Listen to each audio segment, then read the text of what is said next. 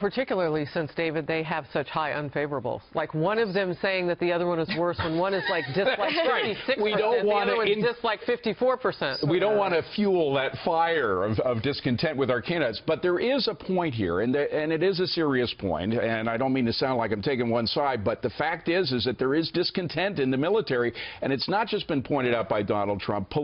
Politico, which is basically an anti-Trump publication, came out with a big piece a couple of years ago talking about the discontent in the military about President Obama. Let's face it, he does not have that militaristic background that some people say Donald Trump. I know Donald Trump didn't serve, but he had a lot of connections with the military that President Obama did not have before he became president. Well, so then the big question becomes, I mean, with his big proposal speech yesterday and the two of them going back and forth, do the issues come to the top? Do they rise the cream to the top? I think they do. Or will it be this battle between you're unqualified, I'm unqualified? No, and Trump really did focus on the issues. He also took some hits at Hillary, no question, yesterday, but he was very issue-based, I thought, yesterday.